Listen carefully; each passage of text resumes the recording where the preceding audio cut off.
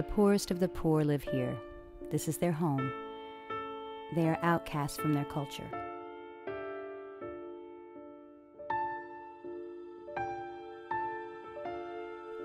People are born and live their lives barely ever leaving the dump.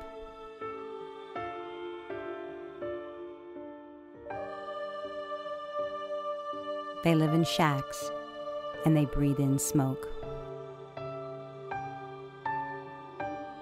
Young boys sniff glue, trying to escape.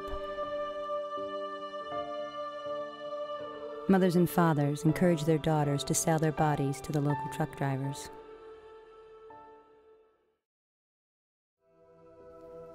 But inside the dump, there is a school and a church serving the families. And right now, people are trying to bring girls out of the dump to a safe haven called Villa Esperanza.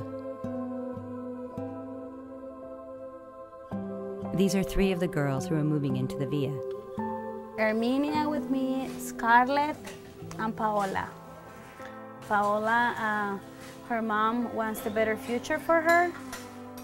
She already tried to commit suicide. So she wants her to move here so she can do something else with her life. Armenia and Scarlett are sisters, and they're currently living with me already because their families, the mom and the dad are sick. They have HIV. This is their mother, Angela.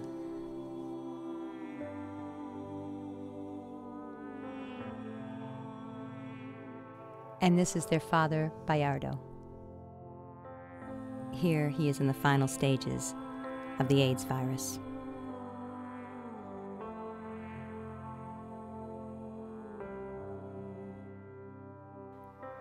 Bayardo died 1 month after this footage was taken.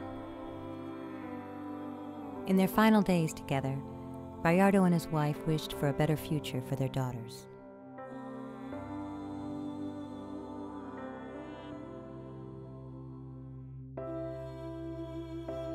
But people come to help, and good is being done. By just going and showing our love, we can be a part of change.